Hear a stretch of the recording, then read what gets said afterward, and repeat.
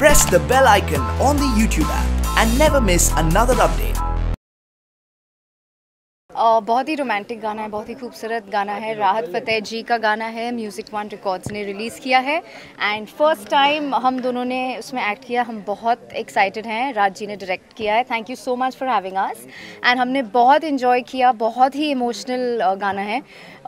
अब तक जैसे सब ऑडियंस और सब फैंस ने हमें अप्रिशिएट किया एज अ जोड़ी। आई जस्ट होप इस गाने के बाद उनका प्यार बढ़ जाए।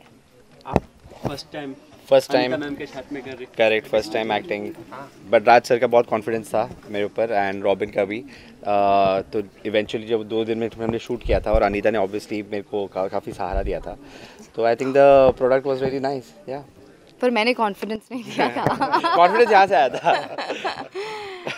ओके राज सर, आप क्या कहना चाहेंगे? आपने कहा कि शिल्पा मैम ने जब पास किया तब ये आगे बढ़ा है, तो कोई गाइडेंस मिला था शिल्पा जी की तरफ से? जैसे नीता जी ने बोला कि जो सपोर्ट मिलता है ना वाइफ से और हस्बैंड को, तो वही मज़ा आया था।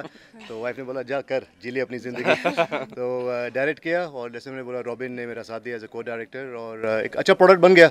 एक सॉन्ग ही इतना इमोशनल है तो कई सारे विजुअल्स माइंड में आते हैं और 3 मिनट के अंदर एक पूरा story banana, film beginning middle and, थोड़ा मुश्किल था बट बन गया 3 मिनट के अंदर। रॉबिन, आपका किस तरह से एक्सपीरियंस रहा? ओवरऑल काफ़ी आपकी भी तारीफ हो रही है। Thank you, it's been a great experience बहुत अच्छा रहा है। We had a banking of Raj, Rohit and Anita was superb. Our production designer, Riya, our DOP Sid, so everyone, all our technicians backed us very heavily and let us get out a really nice product which let's hope the people appreciate.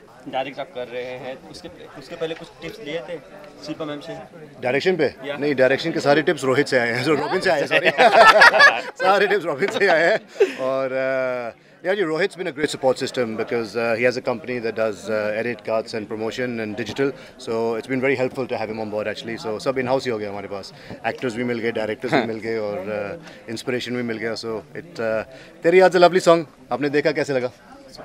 Thank you बस।